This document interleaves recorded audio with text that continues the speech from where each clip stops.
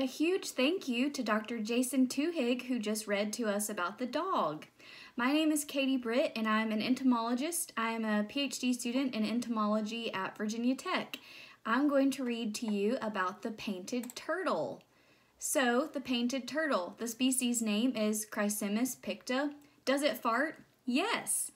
Currently, there are nearly 300 recognized species of turtles, a group that is considered to be one of, if not the most endangered vertebrate taxa on this planet. This is due, in part, to habitat loss as well as collection for food and the pet trade. The painted turtle is a widely distributed North American species of freshwater turtle, commonly referred to as terrapins, along with some brackish species, and like tortoises, this turtle species farts. Unlike tortoises, aquatic turtles face special problems concerning their farts. Without their proper release, turtle buoyancy, much like the manatee or the Bolson pupfish, can be affected and individuals may not be able to dive.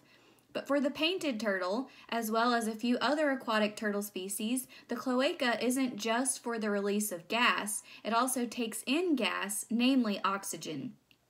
The painted turtle accomplishes cloacal respiration through a specialized sac known as a bursa, which can absorb oxygen whilst the turtle is underwater.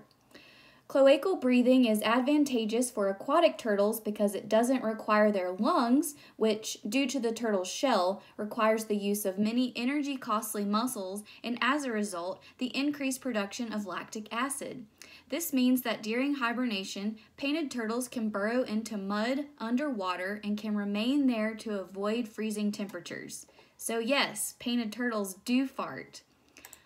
Up next, we have Dr. Aaron Kane, who's going to read about the Cannabis monkey.